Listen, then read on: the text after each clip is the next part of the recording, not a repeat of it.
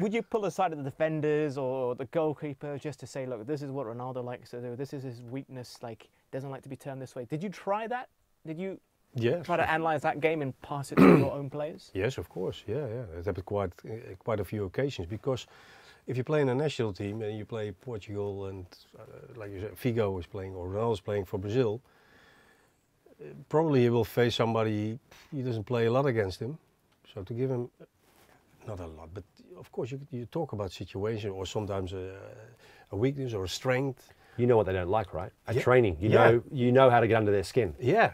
So like a defender try to provoke or upset him or give him a few tips in maybe it can help. Like I said, in detail, in top level, it's key in any game. Like 1% can make a difference if you win the Champions League or not.